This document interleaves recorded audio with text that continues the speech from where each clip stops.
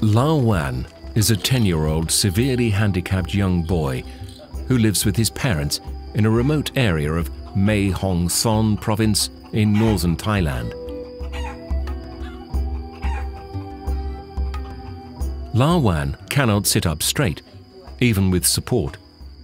His loving family is doing everything that's in their power to take good care of their son, but need support. Lawan received a reclining wheelchair from the RICD Wheelchair Project 2 years ago.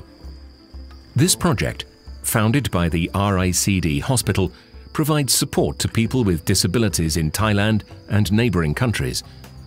They do this through home visits with a team of dedicated expert volunteers, including a medical doctor, a physical therapist, an advocacy expert, and mobility aid technicians.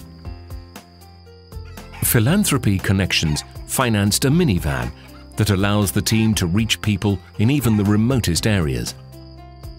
So during this home visit, the medical staff could examine Lawan and advise his parents on further care. Lawan's wheelchair was completely inspected and given a full overhaul.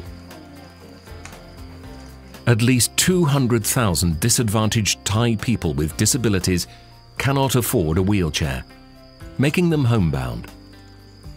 Thanks to these dedicated volunteers, thousands have received customized wheelchairs over the years.